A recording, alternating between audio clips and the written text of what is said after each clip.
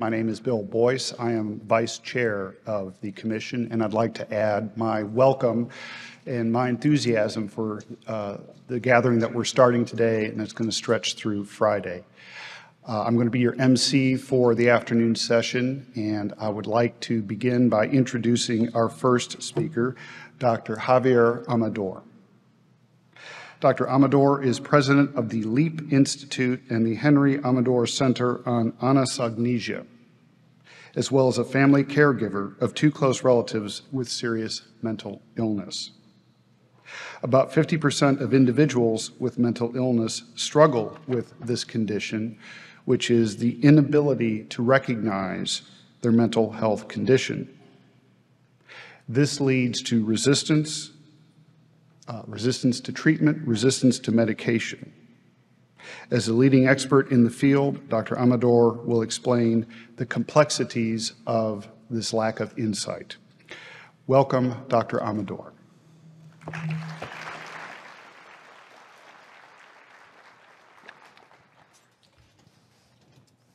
Thank you. Good afternoon. Whoa, that was an echo, wasn't it? I feel like I'm in Shea Stadium. I guess it's not Shea Stadium anymore. So I'm going to be talking about a problem. And Benjamin, if you want me to use the podium, if that helps with the echo, just let me know. We're okay? Good, thank you. I'm going to talk about a problem that's very near and dear to my heart personally, which I'll explain in a moment, although I think you can guess from the introduction. But let me start with just a quick poll. How many of you, raise your hand, have ever encountered someone that you're trying to help who says something along the lines of, I'm not sick, I don't need help? Did you raise your hands? Keep your hands up. Look around the room, folks. You just saved me 3 data slides about what's happening in our criminal justice system, about how many people with serious mental illnesses. I'm going to be focusing primarily on schizophrenia and related disorders, but how many people tell us there's nothing wrong, I don't need your help, I don't need your court diversion, I don't need treatment, I don't need supported housing, etc.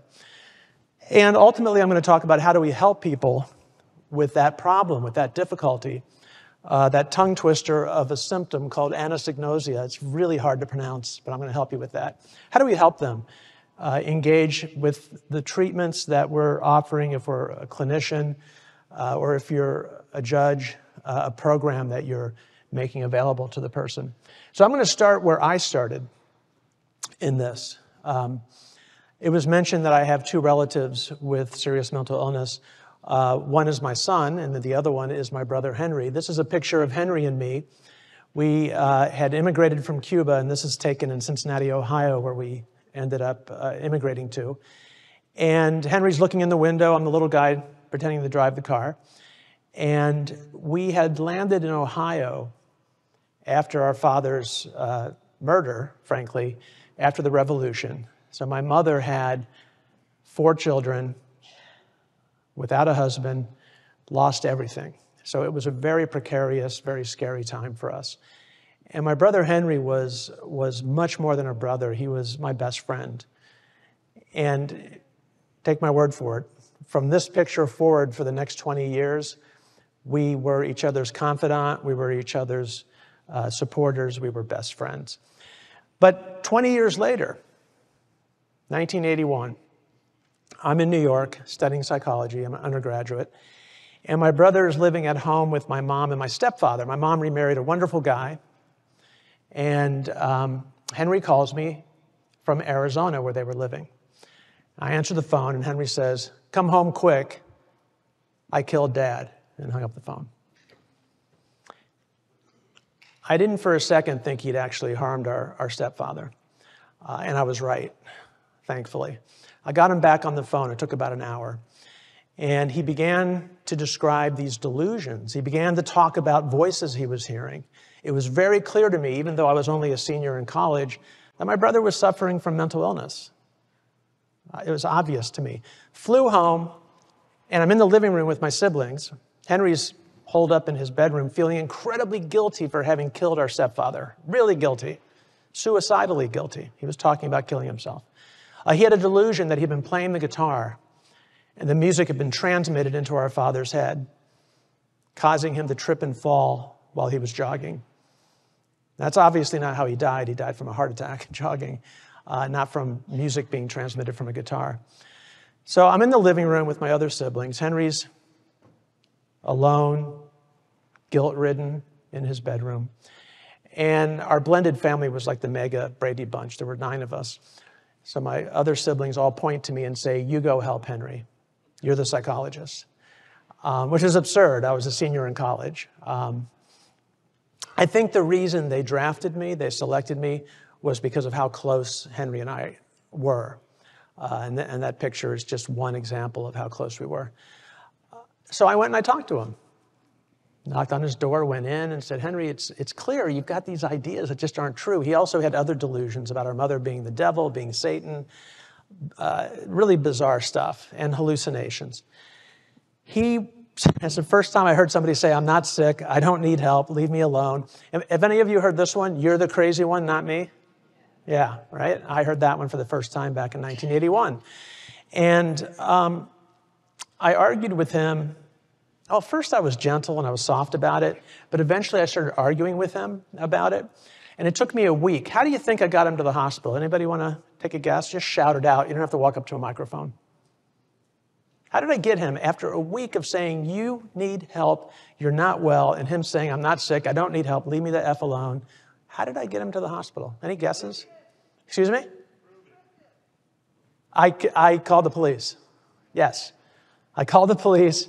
They were fantastic. This was long before we had crisis intervention team training. I went out front and I met them. I said, "Look, he doesn't have a weapon. He's not threatening to hurt anybody, but he is talking about suicide." Officers were fantastic, got him safely to the hospital. He gets treated. He gets antipsychotic medication. The hallucinations disappear. The delusions get better. I'm excited. My brother's back, right? No longer guilt-ridden because he's no longer delusional, no longer thinking about suicide. So a month hospitalization, believe it or not, this is back in the 1980s. He's better. He meets with a psychiatrist. We're sitting around this big round table. And the psychiatrist says, "Henry, you've got schizophrenia. It's a medication you're taking. You probably have to take it for the rest of your life. Do you understand?" And Henry said, "I get it. Yeah, sure. I'll do it." We go home. Mom makes dinner. I'm doing the dishes. Henry's back in his room. And I go to throw something out under the sink in the trash bin. What do you think I found there? How'd you guys read my mind? How'd you know? Right? So I take his bottle of pills out of the trash can. I walk over to his room. I knock on the door. I said, "What the heck is going on? You said that you understood you had to take this medication." And he said, "Well, I needed it then," which was 5 hours ago. "I needed it then. I don't need it anymore." That started a 7-year period where our relationship looked like this picture. Henry running away from me, running away from police officers, running away from mental health care professionals who wanted to help him. He was involuntarily admitted probably about 20 times.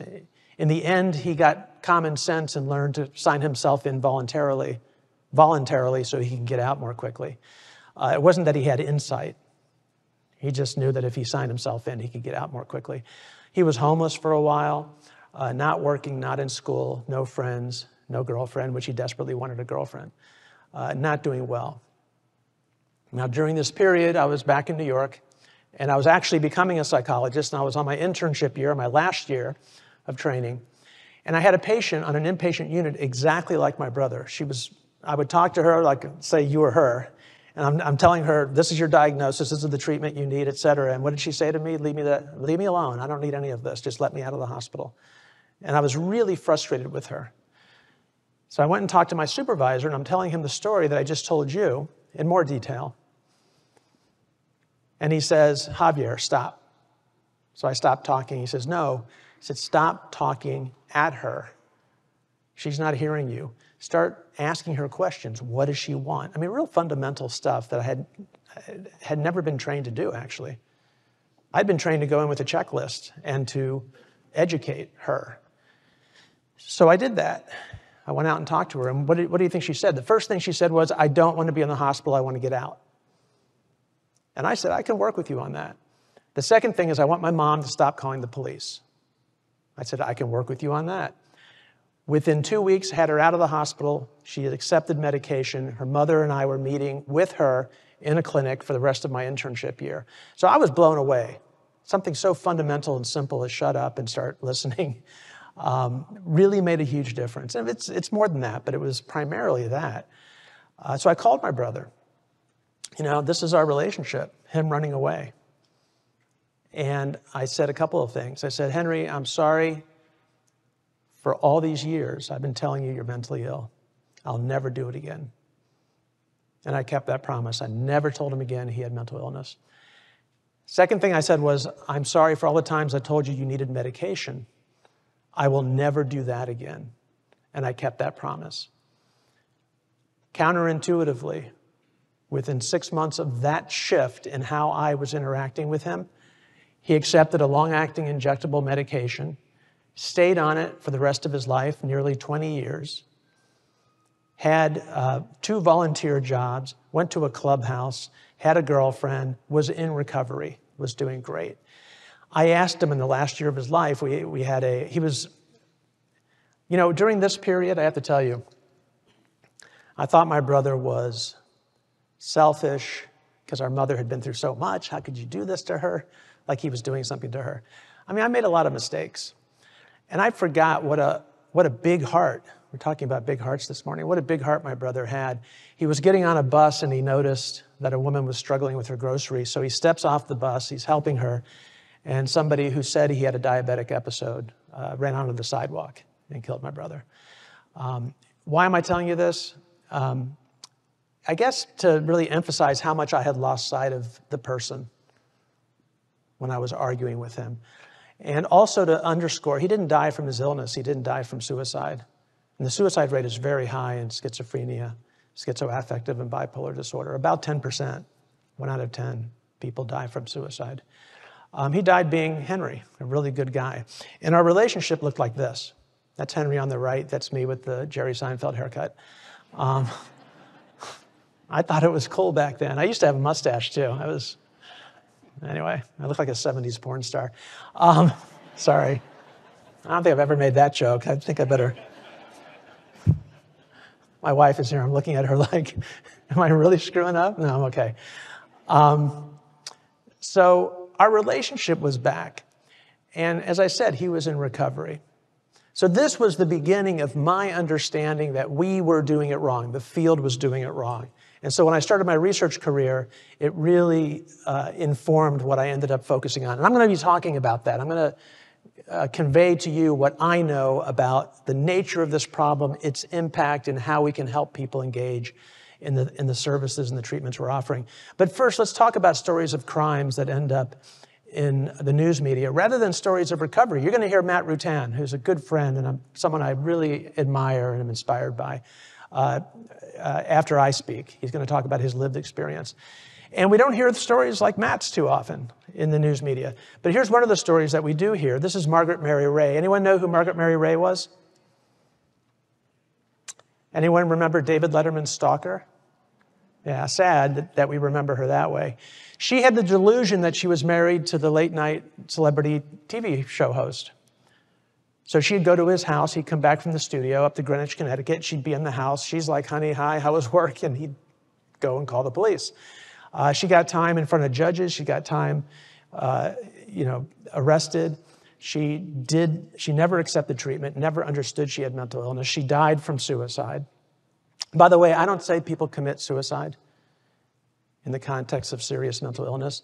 The brain research that I've familiarized myself with indicates to me that like you can die from cardiac disease, cancer, and other medical conditions, you die from suicide. You don't commit it. But that's a very sad ending and a too frequent scenario where somebody ends up in our criminal justice system rather than our mental health care system because she was certain there was nothing wrong with her. So I have a question for you. Denial, I'm putting it in quotes for a reason, impairs common sense judgment about the need for treatment and services you might be offering. Would you agree with that? Raise your hand if you agree with that. Okay, it looks like most of you. Anybody disagree? Okay, I might be alone. I disagree. If I come over here and take the perspective of Henry Amador, Margaret Mary Ray, whose story I just told you about, or roughly 6 million Americans with serious mental illness who do not understand they have mental illness, if I take their perspective, it's common sense to refuse treatment. Let me put it another way. How many of you, raise your hand, would inject yourselves with insulin knowing for a fact you do not have diabetes? Raise your hand if you would do that. No hands going up. Common sense, right? It would be kind of crazy to do that. It would be life-threatening. It could cause serious damage, if not kill you.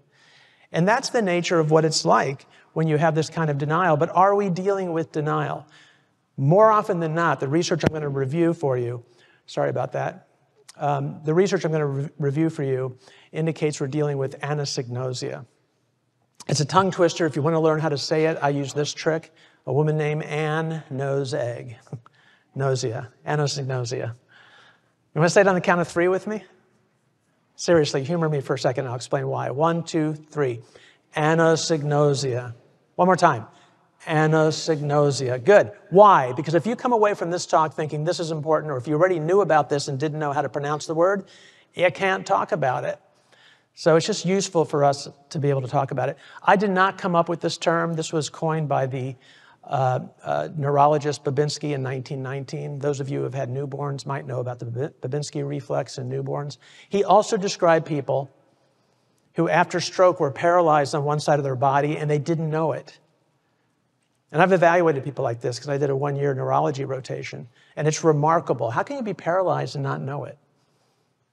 Really profound unawareness of illness. That's a consequence of brain damage, not a consequence of denial or stubbornness or repression. So let me talk about somebody like that. This is a study I did with my colleagues at Hillside Hospital in Queens. And we looked at neurological patients. These are not psychiatric patients. And we looked at patients who had frontal lobe damage and then damage to other parts of the brain. And we looked at their problems with awareness of various neurological symptoms they had. So here's a very standard test. You ask the person in a neuropsychological test battery, draw this clock, indicate the right time. Now, as part of the research study, we asked this man, on a scale of 1 to 7, 7 being a great copy, 1 being a terrible copy, how do you think he'll do? And he said, 7, right? How many of you think you'd do a 7? I think I would. No, really? 6, right? It's an easy task. Did he have a problem? Right? I asked him then, how did you do on that same scale? And he said 7. So not only was he unaware of this neurological symptom, it's called a construction apraxia, but he also was unaware when presented with the evidence that he had this problem. He didn't process it. It didn't change his understanding. He still thought he had done a good drawing. Profound unawareness, not just of the big symptoms like paralysis, but even things like this, things that are more subtle. And when I started pointing to the 12, I pointed to the 12 inside that rough circle, and I asked him what number is that. He said 12. And then I started pointing to the 12s outside the circle, and he said 12, 12, 12. There's 4 12s outside. 12. He started to flush. And then I asked him, how many 12s in a clock? Instead of answering me, he pushed the paper away and said, that's not my drawing. What are you doing? So he didn't become aware. Instead, he confabulated. And it was a paranoid confabulation that I was trying to trick him somehow. And what are confabulations? Our brains are basically making up stories to explain gaps in our memories and perceptions. And in his case, he knew he could draw that simple clock, and there was this gap between what he was looking at and what he knew to be true. And so he confabulated and became paranoid. So let me talk about some research on anosognosia in schizophrenia and bipolar disorder and the disorders that lie between those two. So schizoaffective disorder, delusional disorder, psychotic disorder, NOS, et cetera. So back in 1991, my colleagues and I at Columbia University did a comprehensive review of the literature. It turns out there wasn't a lot of literature. There were only about 12 studies in the research literature about this problem of awareness of illness in schizophrenia. So what did we learn? Well, the early research findings found that this was a really common problem. This is a study by Will Carpenter and John Strauss for the World Health Organization, International Pilot Study on Schizophrenia. What did they find? About 89% of the schizophrenia patients in their study did not believe they had schizophrenia. 89%. Now, these are over 800 patients from developing countries and developed countries. Big WHO study. And they found the most common symptom of schizophrenia, they were calling it a symptom back in 1973, was poor insight. This study, 13 years later, replicated that finding.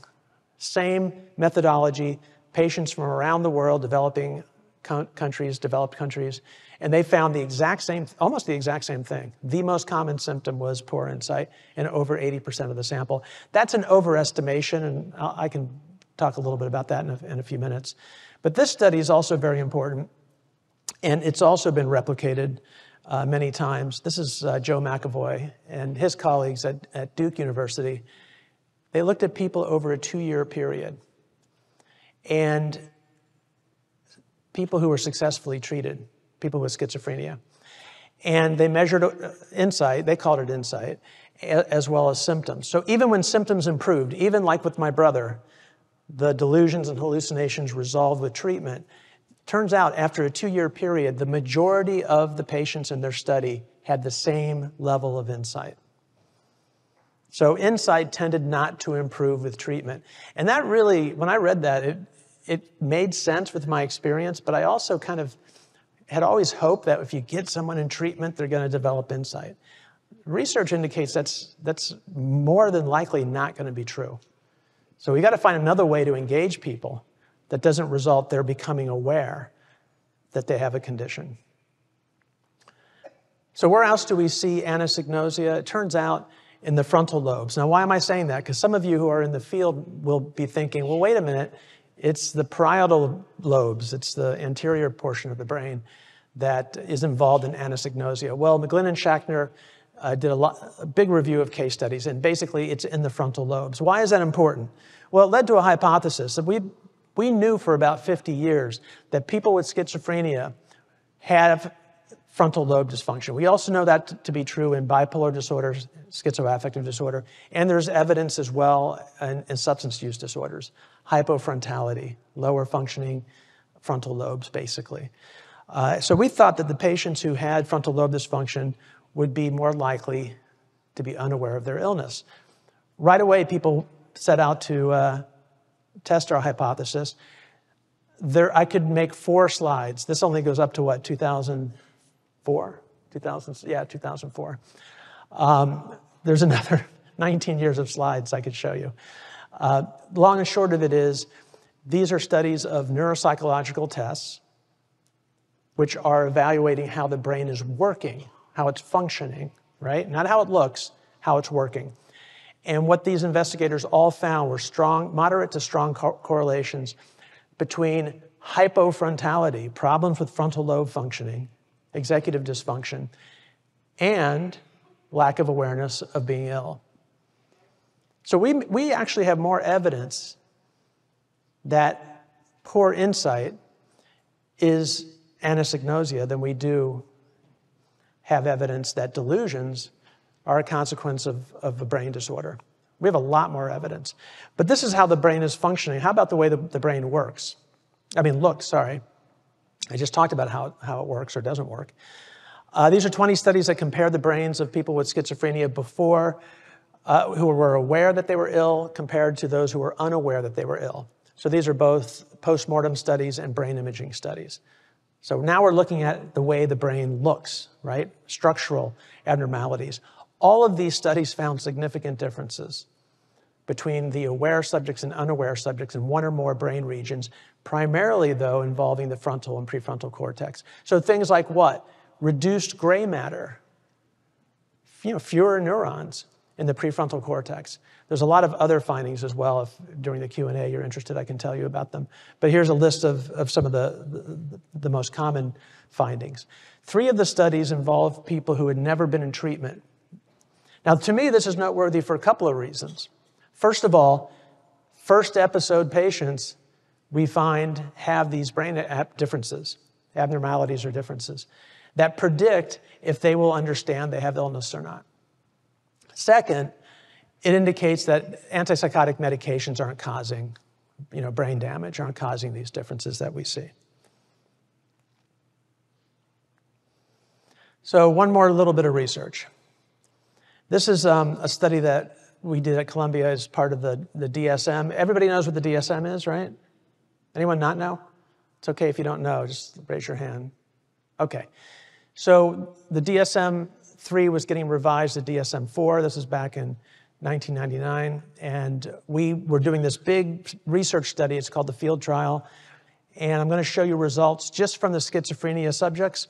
But the results I'm going to show you, we found the same thing in these other disorders I'm talking about today, including bipolar disorder. We found that roughly 60% were moderately to severely unaware that they had mental illness, in this case, schizophrenia. This is over 200 patients with schizophrenia.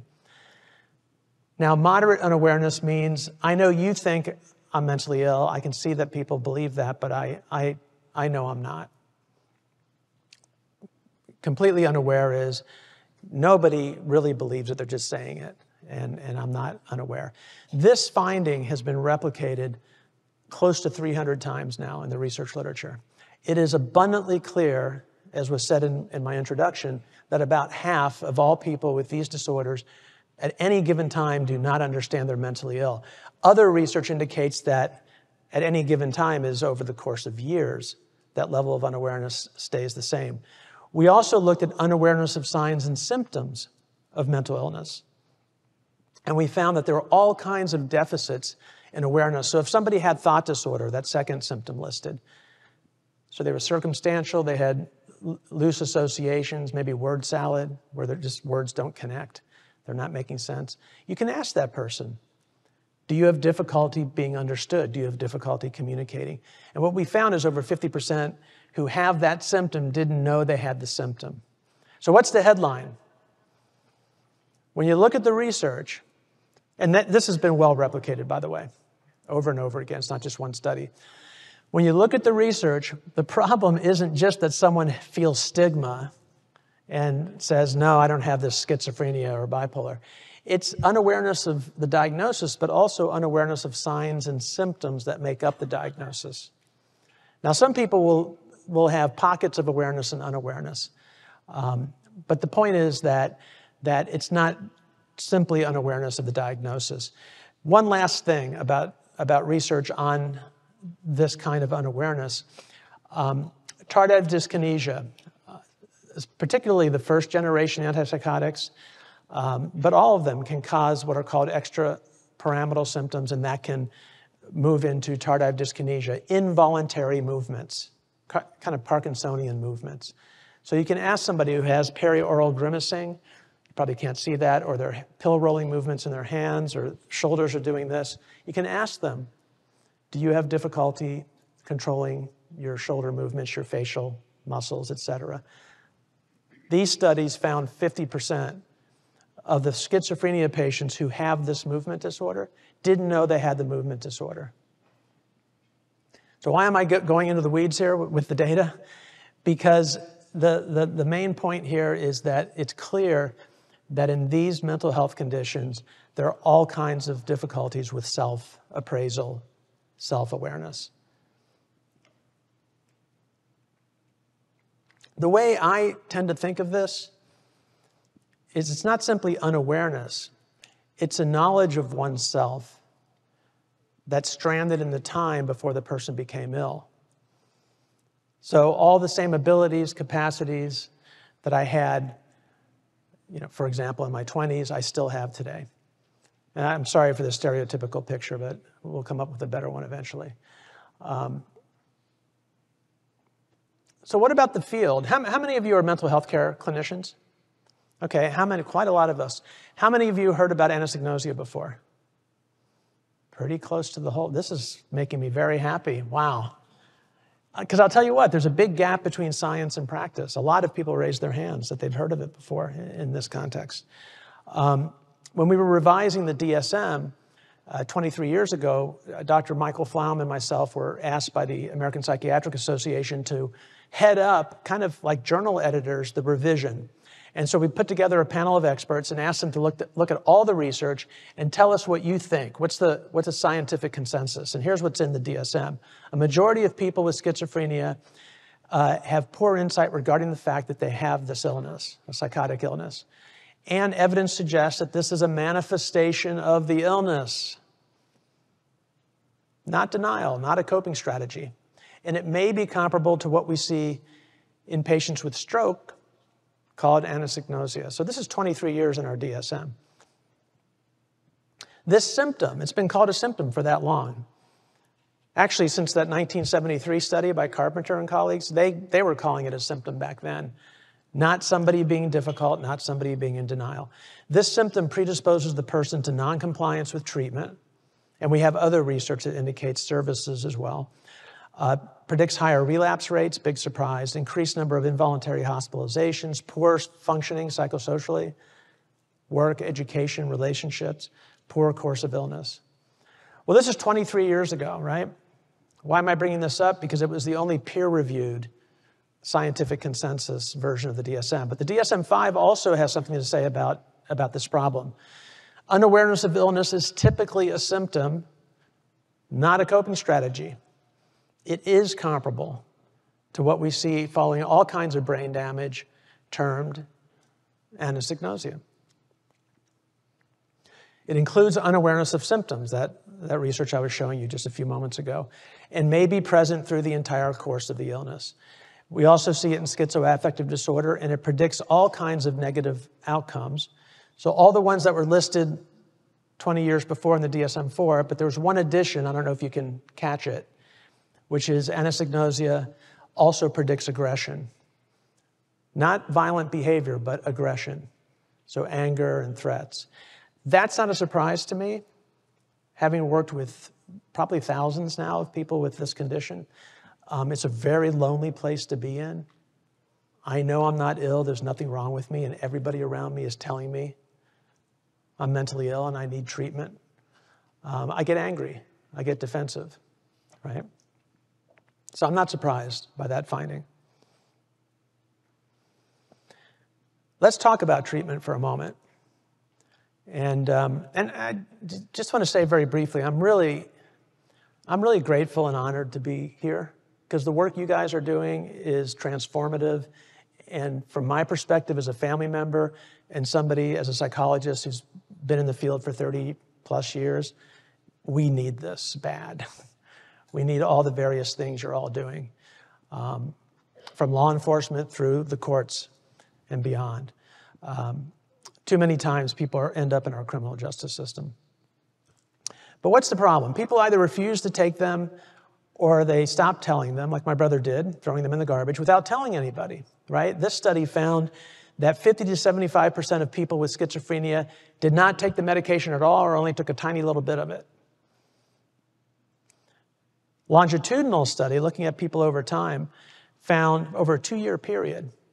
So if any of you are prescribers or working with patients like this, if your patients are anything like the patients in this study, after 7 to 10 days, 1/4 were off the medication. Within a year, half were off the medication. 2 years, 3/4. Big, big problem. This is really well replicated. Probably isn't a surprise to this group, right? People tend to not want to be in treatment who have this condition, who have anosognosia. So what treatment can you offer? What treatment can you advocate for? What treatment can you support in your work? There's 2 things. One is Clozaril, which I can talk about during the Q&A, why I'm suggesting that. But the other one is long-acting injectable medications. This study found that half, like most studies find, on oral medication stopped, compared to only 17% on long-acting injectables. Flip those numbers around. 83% who were getting injections like my brother did kept taking the medication. Now, my brother, when I spoke to him in the last year of his life, we had a face-to-face conversation. I was visiting him in Arizona. I said, hey, Henry, he knew I talked about him. He had a copy of my book. where he's talked about a lot in the book. I don't think he ever read it, but it's dedicated to him, and he was very proud of his little brother. I said, hey, Henry, people ask me when I talk about you, does your brother Henry know that he has schizophrenia? What do you think? And he laughed and he says, no, Javi, I don't have schizophrenia. I said, well, why are you taking these injections? I wasn't afraid to ask the question. So why are you taking these injections? He says, well, I do it for you and for mom and pops. Mom and pops were Betty and James. They ran the supported living arrangement that he lived in. So what's his answer? I'm taking the medications for relationships, not because he had developed any insight or any awareness. But he was on a long-acting injectable. And why are they superior? I think it's kind of common sense. When somebody's on an oral medication who doesn't understand that they have an illness, every day, once a day, twice a day, 3 times a day, sometimes even 4 times a day, the person has to fight the impulse to throw the medication away. I don't need this, right? Over and over and over again. Compared to long-acting injectables, where the person's going once a month or once every 3 months in a social environment, right? Meeting the receptionist, maybe going with a caseworker, with the nurse or the PA to get the injection. Totally different scenario.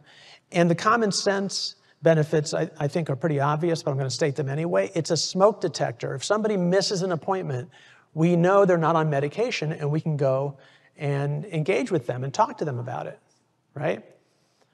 And I'm going to give you a preview of how I think what we recommend, what the research indicates, that conversation should look like. But it also reduces tension. When somebody that I'm working with is on a long-acting injectable, I don't have to ask them, are you taking the medication?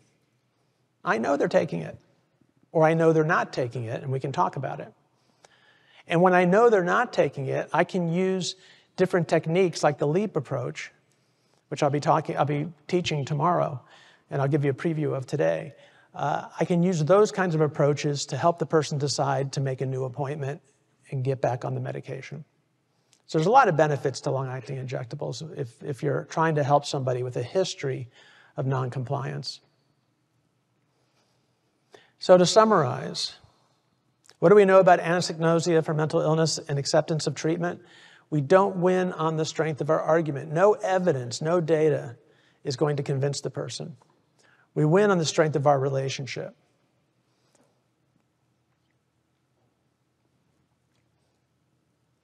Let me back up on that one.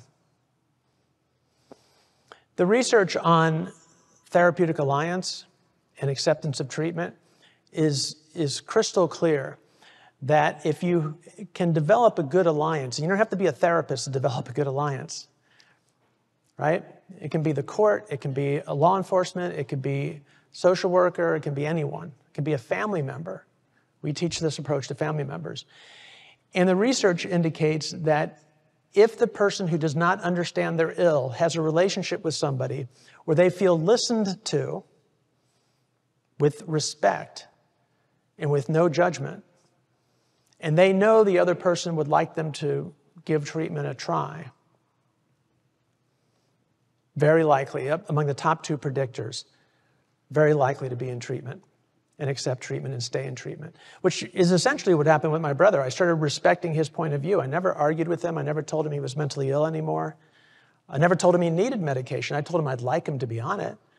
And we did our little bartering system. He wanted something from me, and we bartered for it. And it worked, right? And he never understood he had an illness. And I think the reason it worked, I know the reason it worked, is that he felt like he could trust me, and he felt respected by me and not judged by me, and he felt that I loved him, and I wasn't trying to undermine him. But in terms of the research, respectful, non-judgmental communication. So what does that look like? If the person says to me, my problem is the CIA and the surveillance, my problem is not that I'm mentally ill, I'll listen to that, not quietly, but actively, with reflective listening. So what you're telling me is you're not mentally ill. Your problem is the CIA. Did I get that right?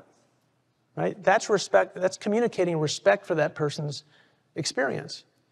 And I'm not judging it. I'm not saying, so you're telling me the CIA is what? I'm not being skeptical about it.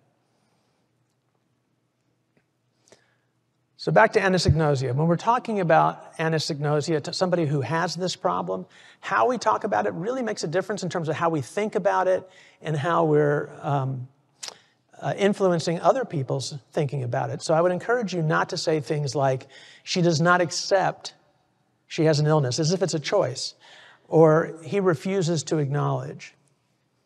Would you ever say somebody refuses to stop hallucinating? Anyone? No? Why not? I'm hearing chuckling, but why not? Because we know it's not under the person's control, right? And yet we do that, or I did that. I'll speak for myself. For those 7 years my brother and I argued, he just refuses to admit to it, right? Denies it, doesn't admit, won't admit, right? As if it's a choice. Refuses to admit. These are things words I used to use and I've heard for many, many years, and I still unfortunately hear today. What can we say? How can we talk about this? Cannot comprehend she has an illness. Is unaware, unable to see, cognitively blind, unable to see or understand that he has mental illness. Ideally, has anosognosia for mental illness. I do a lot of consultations with families and clinicians, and I'm finally starting to see this in medical records. Even though it's not a formal subtype yet, I'm seeing it in medical records. I'm also seeing courts cite it for a foundation for adjudicative incompetence. So somebody is trying to fire their attorneys and go pro se because the attorneys want to present mental health evidence, and an expert comes in and evaluates anosognosia. And there's a few cases I'm aware of, one of which I was involved in, where the court makes a decision on incompetence based on this symptom of anosognosia. So quick review. Anosognosia into having a serious mental illness is a neurocognitive symptom. It's stable over time for most people, not everybody. It does not improve with treatment for most people. Again, not everybody. There's exceptions. This is research. It's done on groups. It is the top predictor of treatment refusals and dropouts. Not a surprise. Predicts all kinds of negative outcomes that the DSM's described. And it's a common barrier to creating a working alliance and at times competency, adjudicative competency, and other kinds of competency, frankly. So I've reviewed some research and told some stories, right? I need a volunteer to see if I can help you all have the experience of what it's like to have anosognosia for mental illness. So this is I need somebody who's married, not afraid to have a microphone placed in their hands, currently working. And do I have volunteers? Right there. And have you seen me do this online or anything? Fantastic. Can somebody get her a microphone? Do we have somebody to run a mic? Thank you. Oh, you got one right there. Okay. Thank you. What's your first name? Cindy.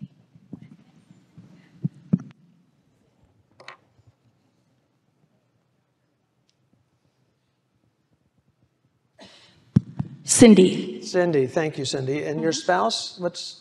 Ray. Ray? And do you have kids? I forget. 2 adult children. 2 children. And who's your supervisor? First name? I'm supervised by myself. By yourself, yeah? Yeah. Okay. Are you like a Supreme Court justice or something? What's the... No, just judge in my own trial courtroom. Okay. Well,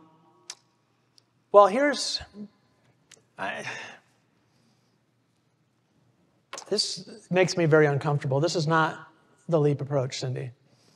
I was asked by Ray and his family, his wife Susan, and their 2 adult children, to talk with you today. They know enough about your life that they knew you were going to be here. You're going to hear my talk. And they knew my work. They asked me to try to help you. Now, I know how long do you believe you've been married to Ray? 35. 35 years? Right. Yes. I have about 5 years of restraining orders I could show you. I could walk down there and show you. Would that convince you that Ray has never been your husband? No. It wouldn't. Bona fide restraining orders would not convince you. No, it would not. Okay. Well, let me ask you this. When you leave this conference, where are you going to go? To my hotel room. Oh, you mean back home? Yeah, once you get back home. I'm going to go to our home where I live with Ray, and Okay. we do not have any kids at home. Here's what's going to happen in reality. Let's not laugh, folks. This is actually pretty serious. What's going to happen is very serious. You get there, your key's not going to work. Ray and his wife, Susan, are going to realize that you're trying to get into their house again, and the police are going to get called. And they're going to take you into custody. Do you resist, or do you go peacefully? I resist. You resist. So they're able to take you into custody despite your resistance. And you're in front of a mental health court judge, and I'm that judge. Ma'am, I am really sorry to see you here. Now, there's good news. If you're willing, we have a way to expunge these charges, to make this be something in your past. We can go to trial on 3 charges: violation of a restraining order, criminal trespassing, and resisting arrest. Very serious charges. Or, if you accept our mental health diversion, you can meet with our staff. We have a young man in the back of the courtroom who will meet with you as soon as we're done here. And if I receive favorable evaluations from your treating psychiatrist over the next 6 months, we can dismiss this case. What would you like to do? Go to trial or get some treatment? Neither. Neither. Okay, ma'am, I got a full docket. You got to make a decision. Right. Gosh, I feel like crying. You feel like crying. I'm sorry. Yeah. Completely frustrated that you don't understand that I'm at my own home being arrested. Mm-hmm. Well, I'm sorry that happened to you, but you can fix this problem by getting some treatment. What do you think you'll do? Be yourself. What would you do? Go to trial. Go to trial. So you go to trial. And where's my lawyer? I want a lawyer. Judge Cindy. You go to trial, and she does a great job. You get probation. Okay? And one of the requirements is that you go and get evaluated and follow your treating doctor's recommendations. Do you make that appointment? I'm fuming. No, I don't make the appointment. You don't make the appointment. So you're in violation of probation. You're back before the judge, and it creates more legal problems for you. Let me ask you this. When you leave the courtroom the second time, where do you go? Probably to my mom's house. To your mom's house. And your mom says to you, what does she call you? Sweetheart? Sweetie? No, absolutely not. Just Cindy? Cynthia. Absolutely not. She doesn't like you very much? She's No? spicy, that one. Cynthia. Cynthia. I'm really worried about you. Please go get some help. Please. You don't need to have this charge against you. Go get some help. So that happens. Do you think then you'd realize that you've never been married to Ray, you don't have 2 kids? No, I No, do not. of course not. I think she's on their side. Yeah. Do you try to call Ray or text him or your kids? Oh, yeah. Oh, yeah, and guess what happens? What happens when she does that? You get arrested again. You get back in front of the judge again. You think you'd finally accept treatment? No, I'd be No way. so fuming. This about goes that. on for 5 years. For 5 years. Do you think then you'd finally realize that you've been delusional, that you have a serious mental illness? No. No. 10 years. No amount of time. Okay. That's what it's like to have anosognosia for mental illness. It is a rock-solid belief. It does not change no matter how much evidence, no matter how much experience to the contrary. Now, let me ask you this. You already started to talk about your feelings. As we were doing this, any feelings you either had or imagined you would have had if this really were happening? I literally immediately felt like crying. Like crying? And I'm thinking about all the people in my court. It's a really lonely place to be, for sure. And what would you think, what would you think about Ray and why he's doing this? Imagine this really happened. It'd be devastating, like disloyal, and probably feel like harming him, actually. Did she I say felt I'd that feel way like for harming? less. You feel like and harming him? denying Is that what you said? Did you say you'd feel like harming him? I would feel like harming him. Okay. And some of you know it. We're going to take a break right now. When we come back, Yes. I would hopefully have to Cindy will do be in an ambulance somewhere. So, angry. Is angry a fair characterization of that? it. Yes. All right. Suspicious? Would you be suspicious? Very. Right? Paranoid. Now you're getting paranoid. Now my mom's against me and on your team. Right. And 5 years go by, you don't see your kids, you don't see him. Yeah. Lonely, right? Yes. Can we thank Cindy? Thank you so much. Thank you. Is Ray here with you? Is he here with you? Yeah, well, are you okay? You're okay. All right. Give him a big hug when you get home. From me. All right. Thank you so much for helping. I have to tell you, working with people who have anosognosia for mental illness are some of the loneliest people I've ever met. I mean, so alone in the world. And oftentimes scared and angry, too, and traumatized. So when helping somebody who has anosognosia for mental illness, if I want to help somebody, let's say this was true, what was happening with Cindy. The judge, the attorney, the social worker, caseworker knows best approach. We're the experts. It doesn't work. There's no collaboration. Let's say Cindy's working with me. It's 5 years later. It's been court ordered. Or maybe I'm her PO, right? And what are we collaborating on? She's trying to figure out what the heck happened to her family. Maybe she's still trying to get back to her family. I can't collaborate with her on that if it's a delusion, like Margaret Mary Ray had about David Letterman. If it's a delusion, I can't help her with that. We got to find something else to collaborate on. I cannot expect her to be grateful. Cindy, were you grateful for my diagnosis? No? You don't feel grateful? She just pointed at that. What were you pointing at me with? You do not feel grateful. Or receptive or adherent. She didn't want to get treatment. She decided to go, like Margaret Mary Ray, actually, I'll go to trial, right? What we can't expect, and look at these feelings I got up there so quickly, because they're so common. Even in a role play, Cindy's describing many of the feelings that are on this slide. Frustration, anger, hostility, fear, suspicion,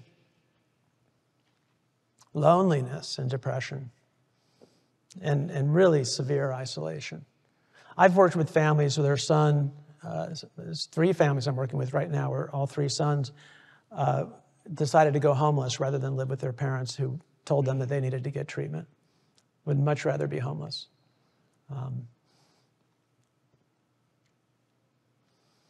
So how do we engage with people? I mentioned earlier that the research indicates a relationship where the person feels heard and listened to, like my brother finally did, like that woman on my internship year felt I was doing.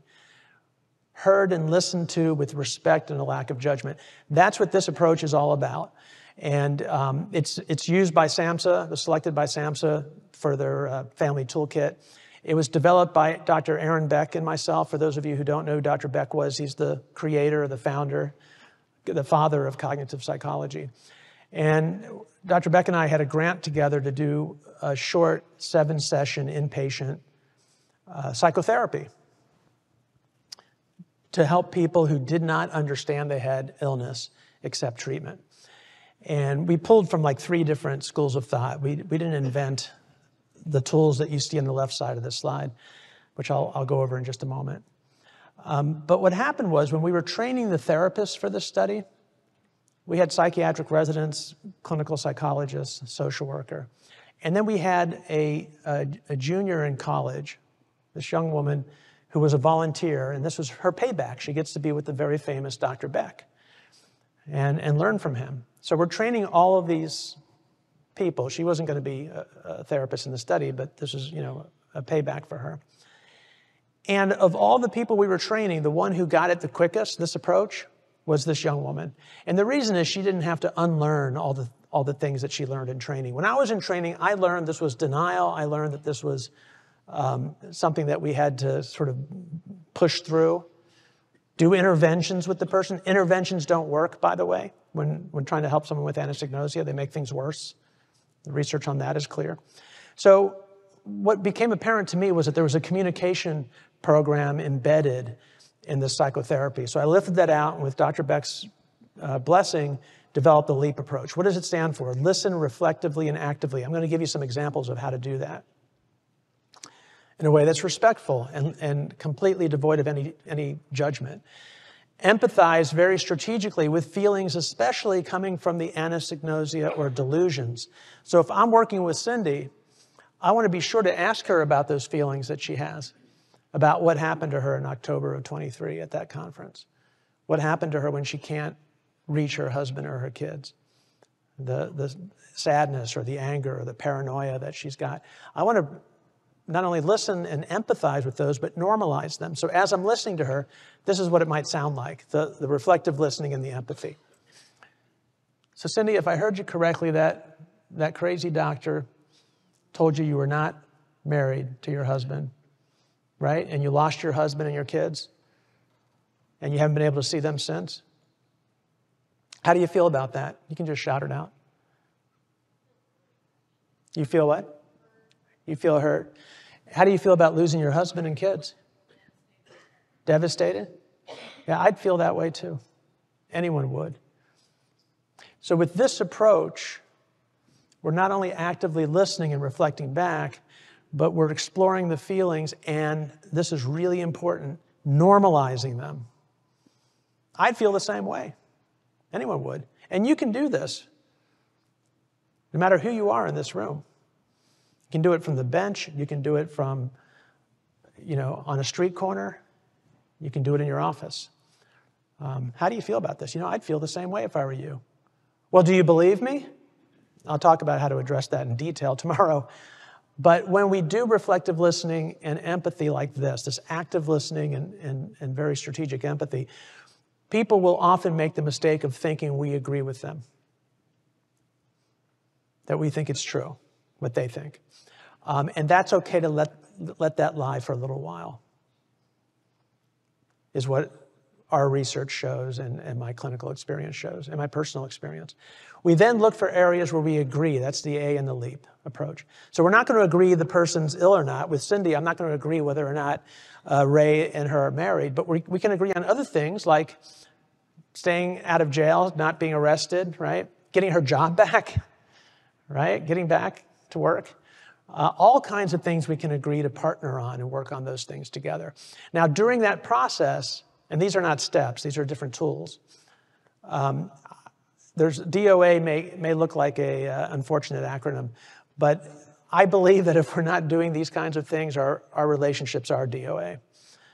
So things like delaying giving hurtful, contrary opinions. So I'm working with Cindy. It's our second session. I've been doing reflective listening, and I've been empathizing with her and saying, boy, I'd feel devastated too. So you lost your husband? Did I get that right? Right? She says yes. And she asked me, well, doctor, it sure sounds like you believe me. Do you? I'm married to Ray. These are my kids. If I can, I want to delay. Why? Because when I do give my opinion, and I probably will have to, not always, but I may have to about this delusion, she will have asked for it. It'll be a solicited opinion, not an unsolicited opinion. The other reason, if I want to delay giving my opinion, is because it will delay, if not eliminate, hopefully, a moment of conflict in our relationship and set us back. So let's talk about the solicited opinion piece of this. How many women in this room have given birth? Okay, and how many of you during your first pregnancy got free advice from women on the street? Okay, how did it feel? Just shout it out. Unwanted. Did it ever feel, okay, unwanted? What else? Invasive. Patronizing? Intrusive? That's invasive, I guess, right? You don't want to be that person. So delaying is not being evasive. It's creating a dialogue where the person's interested in my opinion. So if Cindy and I are working together, I want to delay answering about Ray. Now, if she pushes me and says, I want to know, then I'll give her my opinion, of course. Hopefully, I don't let her get to the point where she's so frustrated with me, right? And then I would use the 3 A's. What are they? Apologizing, acknowledging I could be wrong. Can't always use that one, but it's a good one. Acknowledging fallibility. And asking the person not to argue. That's a 3rd A, agree to disagree. So Cindy asked me, and you can give your opinion anywhere in there. You can use 1, 2, or all 3 of those elements of this tool. So Cindy, you've asked me repeatedly about Ray. You really want to know? Yeah. Well, listen, I'm sorry. I could be wrong about this. From what I see in the paperwork, it looks to me like you're not married to him, and I don't want to argue with you. I could be wrong. I hope we don't have to argue about this. Right? I'm still telling her my reality, what really is consensual reality, right? But I'm not saying, it's clear you're not married to Ray. I'm saying, I'm sorry, I could be wrong. I don't want to argue with you. There's so many things we agree on. I'd like to work with you on those things. So that's the nature of how we give our opinion with this approach. And then finally, we apologize for acts and interactions, things that were hurtful to the person, like an involuntary treatment. Real important one to apologize for. And not say things like, well, if you hadn't done this, I wouldn't have had to do it. No, just say, I'm really sorry. How did that make you feel? And what I hear often is people feel really traumatized by involuntary admissions.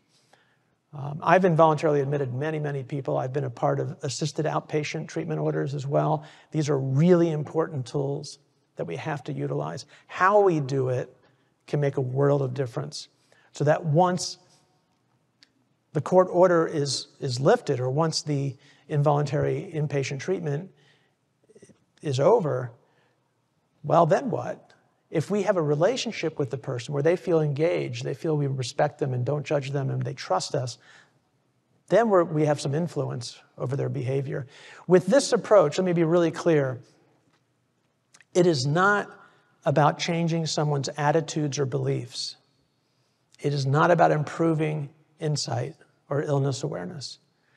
It is about influencing behavior, decision-making.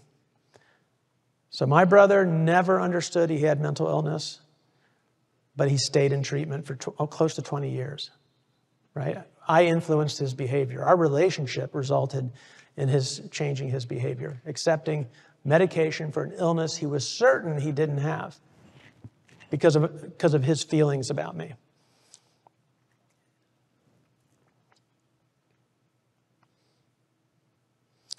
Quick examples of that first tool. And I want you to imagine a tool belt with 7 empty pockets in it, right? For these 7 tools. They're not steps. And it's designed to augment what you already do. You all know how to listen. Do you really need a psychologist to tell you listening's important? You don't. But this kind of listening, which I'm going to give you some examples of, is a little bit unique for most people. But these tools are to augment what you already do, not to replace it. So what does it look like? And these are from a research study we did on the schizophrenia research unit at Columbia. I don't need a hospital. There's nothing wrong with me. So you're saying, there's a preface. Let me see if I understood what I heard you say, or in this case, you're saying you don't need hospitalization. There's nothing wrong with you, right? So there's three elements. That first one is a preface. The second one is get the person talking about something and reflect back without judgment. And then ask them if they felt understood. Did I get that right? Here's another example. I know that you're with them and they're trying to kill me. So now I'm part of the delusion, right? Can you reflect that back? Why not? So if I heard you, I'm with the people who are trying to kill you. Did I get that right? Same three elements. I don't want anything from you. I didn't ask to come here. I just want to go. So if I heard you, you don't want anything from me. You want to go. Did I get that right? Is that correct? Same three elements. And you can do this in any scenario, in any circumstance. The research on whether this approach takes more time indicates it takes less time than trying to refute and do reality testing and convince the person. Here's another example. Judge, did the police tell you that I'm God? They arrested God. These laws don't, this isn't from our research study, by the way. This is from a colleague I work with. These laws don't apply to God, and God doesn't need a lawyer. So what you're saying is you're God. And the laws don't apply to you because you're God, and that's why you don't need a lawyer. Did I get that right? Anyone think you couldn't say that? And am I agreeing with the person? Who thinks I'm agreeing? Anyone? Don't be shy, please. Okay, you think I'm agreeing? Let me tell you what it would sound like if I agreed. Let's look at that second one. I know that you're with them and they're trying to kill me. You know what? You're right. I am with those people trying to kill you. That's agreement. What you might be picking up, though, is the person, when I do that kind of reflective listening, will often mistakenly think I do agree with them. And that's why when we give our opinion, we do it with an apology. And we are humble. Because we know it's going to be hurtful to the person if they've made that mistake.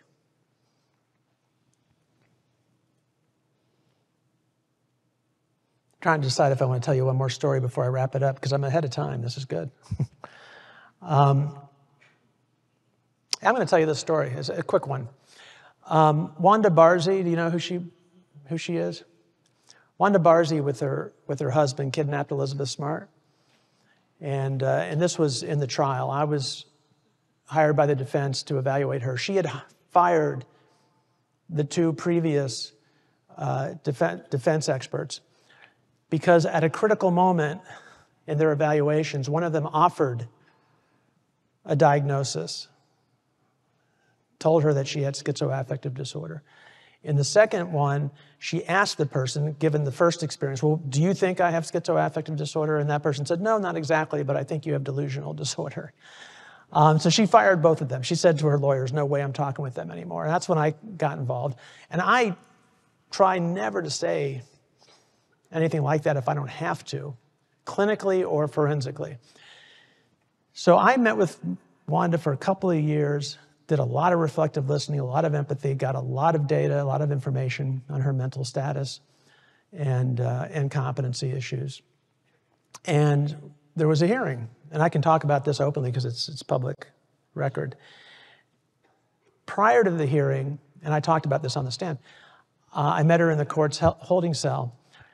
And she had never asked me, by the way, with all this reflective listening, she absolutely was convinced I believed what she believed, that she had been chosen by God based on a brush fire in a campground in Florida. That told her, that signified that she had been chosen by God to be the mother of Zion, to recreate the correct Mormon faith and to reinstitute with her husband polygamy or celestial marriage. So this is all delusional stuff. It went on beyond that. And I would listen to that and reflect it back and empathize. Well, how do you feel? I feel elated. I feel so blessed to have been chosen. And I say, I can see why you feel that way. So she thought I agreed with her. So fast forward, I'm in the court's holding cell prior to my testimony, and I said to her, Wanda, I want to apologize because you're going to hear me get up on the stand and say you've got a mental illness. And I hope you can forgive me.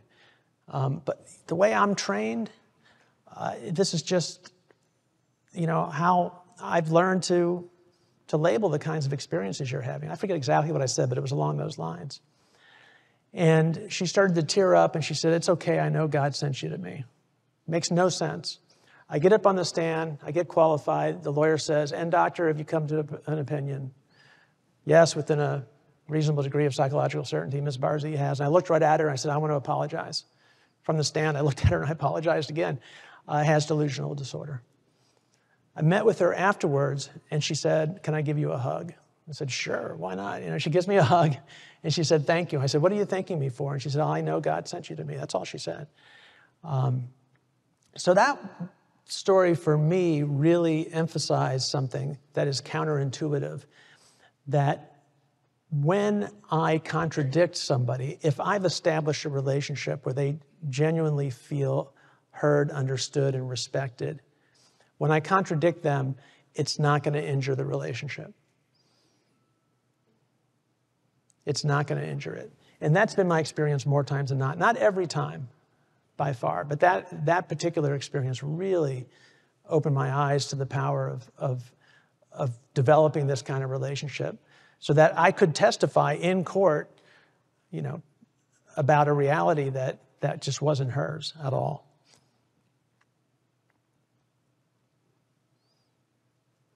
So overview of these 7 LEAP tools in this metaphorical tool belt I was talking about. We listen without judgment, without reacting or contradicting the person, and we do it actively. We express empathy, especially for feelings that come from delusions if the person's delusional, so they feel less alone, and the anosognosia, so they feel my respect and lack of judgment and connection with me, and what they want. Even if it's delusional, I want to empathize with those feelings and normalize them when I empathize, right? I'd feel the same way. Anybody would feel the same way you feel. I find areas of agreement and abandon my goal of agreeing the person has a mental illness. And we partner on those things we've agreed on. So if it were Cindy and I've got a list of at least 5 things off the top of my head that we could partner on, right? That don't involve her seeing Ray and those kids. I delay giving hurtful and contrary opinions. I redirect the person, but I ask permission to delay, right? One thing I forgot to ask when I polled the women in the room who had given birth, how many of you had a trusted loved one, a mother, a sister, an aunt, a friend who during your first pregnancy you asked for advice about yours? Can you raise your hand? Yeah, I'm seeing most hands go up again. When we delay, we want to become that trusted loved one. And I don't think that's an overstatement, a loved one. I think we can do that professionally. We give our opinion with humility and in a way that is genuinely respectful of the other person's truth. And then we apologize for acts and interactions that felt disrespectful or frustrating or disappointing, right? And these are not steps. Again, these are tools that you use as you need them. I'm very confused about the time. Oh, good, because you just reset it. Okay. It's like, don't tell me I've got 15 minutes because I got nothing to say. Thank you. Very much. Real quick, before I give up the microphone, real quick. If you go to leapinstitute.org or the Henry Amador Center, hacenter.org, under resources, there are free videos where you can learn how to use this approach. There's about 7 different scenarios that we have there. It's free. It's available to you. Please, I hope you'll avail yourself of it. Thank you very much. Special thanks to Cindy. Thank you very much.